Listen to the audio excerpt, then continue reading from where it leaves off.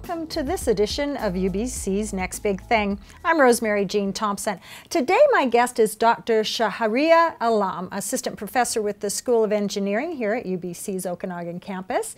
And he has done research around industrial waste recycling. Tell me a little bit about that. When I started in 2009 as an assistant professor here, I wanted to work with some local industries and went to see like what are the challenges are and what are the problems, whether our expertise could help them mitigate those. In the Okanagan Valley, there are more than 40 composite manufacturing companies. They produce lots of fiberglass scrap, like about more than 1,000 metric tons, and they need to go to landfill, and they are not biodegradable. They have to pay environmental fees to dump it in at a distant landfill. So we wanted to see like how we can utilize it. And also there is another problem in the whole Canada, like 40% of Canadian civil infrastructure, they pass their service life and they need to be demolished for new construction. And they produce lots of construction demolition waste. And where does that go? Where does that waste? They also need to go to the landfill. Okay. A major portion of it, about 50%, is concrete. And that will actually take up huge amount of space into the landfill, and they'll be just sitting there idly until they disintegrate. And so it doesn't break down, no, concrete. Once it's concrete, it stays like that. Yes. So that takes huge hundreds, thousands of years.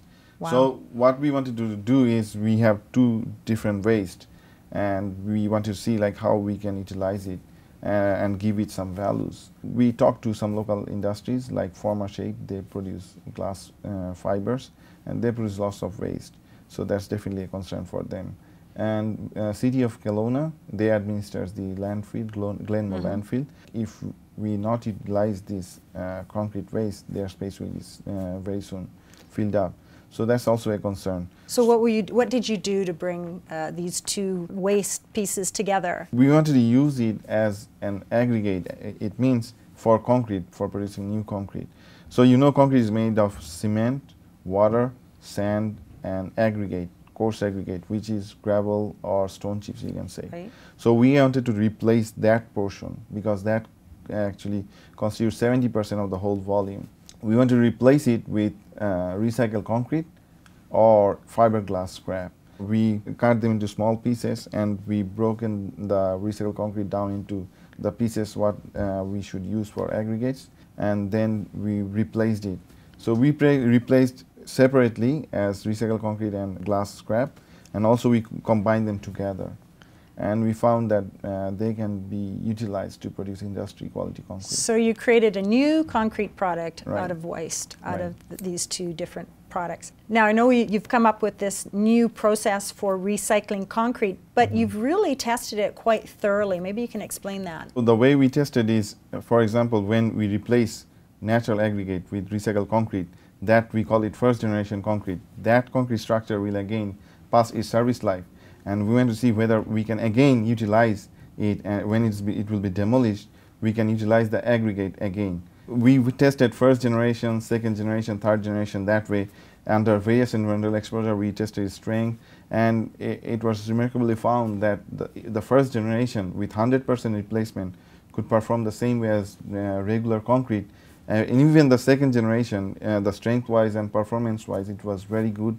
It can be utilized. But the third generation, there was a little bit of problem in terms of strength to achieve the target strength within the days. But eventually, after 120 days, we found that it could surpass the target strength way beyond. Wow. And the performance under various environmental exposure, it was also very good. Wow, so this is like concrete that just keeps on going. Exactly. Keeps on going, and, Yes. and it's been tested up to 3 generations. So you found that worked. It was tested in the lab here, Right. which is awesome with some of your students. Yes, on some of my campus. students, some graduate students, undergrad students, they were highly instrumental because that involves huge amount of work. So without their effort, it was simply impossible. Also through our research, we wanted to make sure like it doesn't, we just publish research paper and it stays there. Right. We wanted to see it really being implemented by industries. So we talked to some local ready-mix companies. So OK Builder Supplies Limited, they were very much interested. OK Building Supplies, right? Yeah, OK Builder Supplies. So they really wanted to bring a green product into the market. We have to test because industry, there's always a fear to bring a new product. They wanted to make sure like its strength is adequate, It can hold up under various environmental exposure. You know, in Canada we have freeze-thaw cycles. We use lots of salt. That actually increases corrosion. It's a chloride environment, increases the corrosion of rebar inside. And also in several parts of BC, we have sulfur in soil. So it had to go through some sulfur exposure. And it did? That was the good news? Yeah, so it was able to withstand all these various environmental exposure.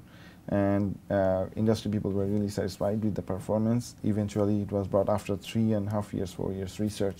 They finally agreed to bring it to the market. So the first application was in June 2013. And that was in a house? And that was in a residential house for foundation and structural wall. Yeah. Great. So the industry's interested, which is great news. It's always fabulous to hear that when UBC researchers are doing something, it's actually looked at as something that's good for the environment and good in the community. Shahria, thank you so much for coming and talking a little bit about your research. I'm sorry we couldn't touch on it more, but we'll have you back and we'll find out how we're doing with this recycled green concrete. Thank you for the invitation. And that wraps it up for this edition of UBC's Next Big Thing. Until next time, I'm Rosemary Jean Thompson.